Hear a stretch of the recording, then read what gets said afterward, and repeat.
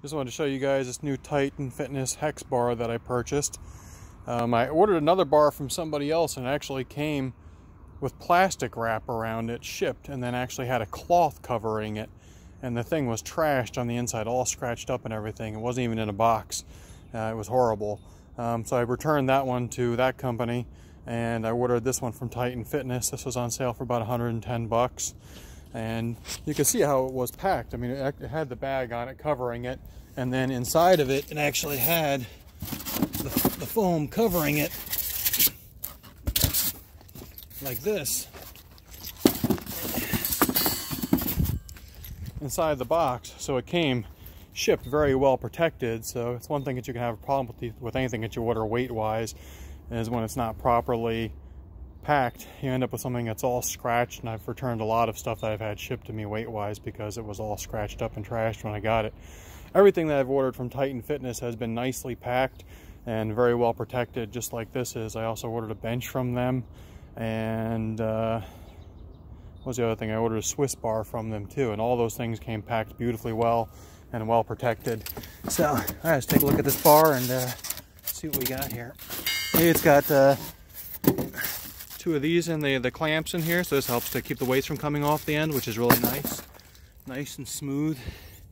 You can see the welds on it are really nice welds. I used to be a welder, and these welds are beautifully done.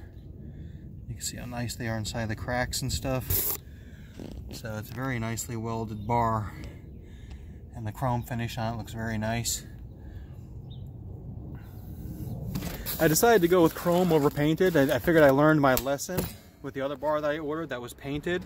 And what I learned was, when I got it, it was all scratched up and trashed, and it was really not very nice at all.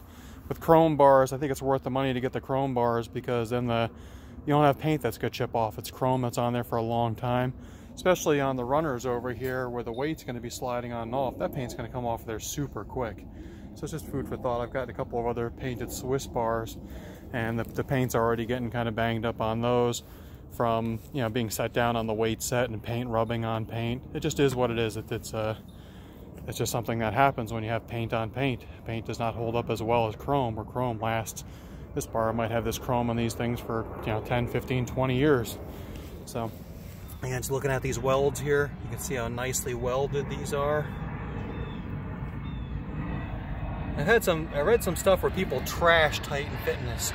And I'll tell you something, everything that I've gotten from them, from my new weight bench to all the bars I've gotten from them, have all been nothing but top quality.